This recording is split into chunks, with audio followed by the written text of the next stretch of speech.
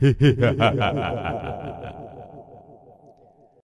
guys, and welcome back to Ghost of the Webway. So I'm going to go over more of the leaks that we've been seeing. There have been, the floodgates are open now. I mean, obviously loads for Craft Worlds, but I will be focusing more on the Harlequins leaks. And there have been quite a few new ones that have come out, which is why I thought I'd wait a little bit to make this second video going over all of those.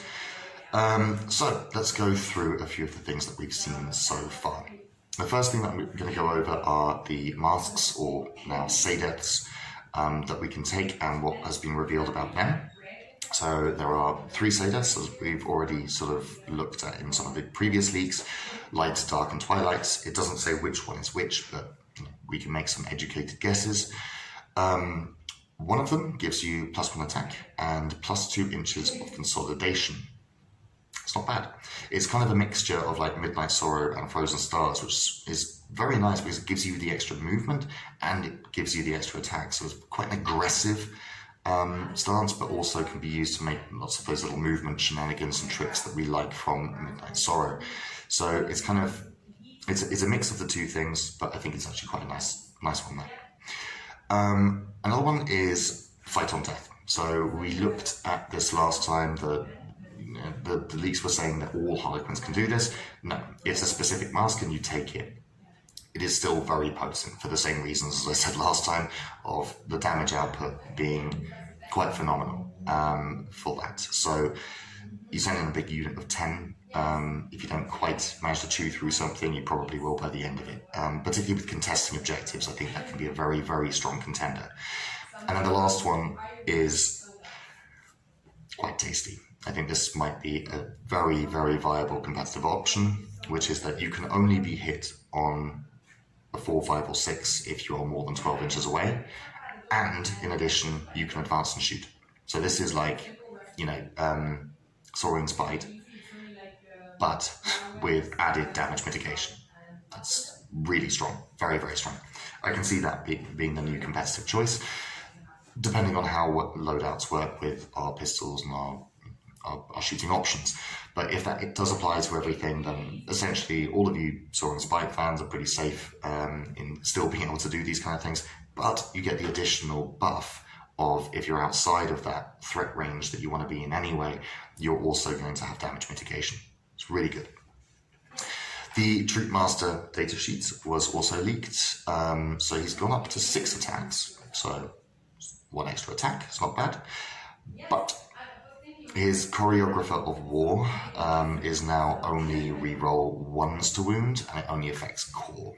You don't know what core is going to be. Troops, presumably bikes, I don't know. If we only get 1 core unit, that's not great, but we'll see. It is quite a nerf, and it does hurt us a little bit in terms of our ability to put out damage. But going through the weapons options, it might also be to mitigate too much damage output. So on his profile as well, we can see that all of our upgrades, so our kisses, caresses, and our embraces all have the same profile, which I think is a bit weird. But they're all strength 4, -2, damage 2. So it's good to get the extra damage. It's kind of a middle ground between all of the different options you had before, and they gain a keyword for each of those weapons. So there will be an associated stratagem that will allow you to do certain things. The leaks are pointing to potentially 6s to wound with kisses, and for one of the others to ignore invulnerable saves. I imagine, given the lore, that would be the caress, both of which are very strong. Again, I'm not sure how I feel about this one, because it's a bit strange to make a keyword and a stratagem activate the weapon choice in itself. But, I mean, the profile in itself I think is quite strong. Our Harlequin's blades as well have been buffed, so now we get -1 AP and we get an additional attack.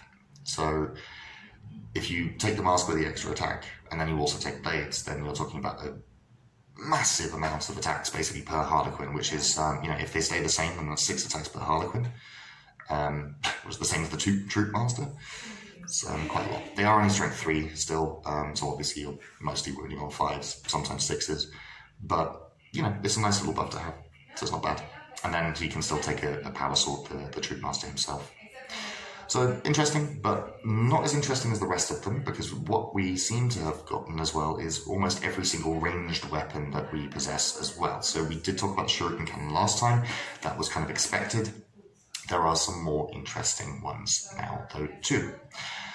The Neuro Disruptor has been given quite a buff, and the profile itself it's stronger, but the main thing that I'd be looking at, and the most interesting thing I think about this, is that it now causes mortal wounds on a hit to everything that isn't a vehicle.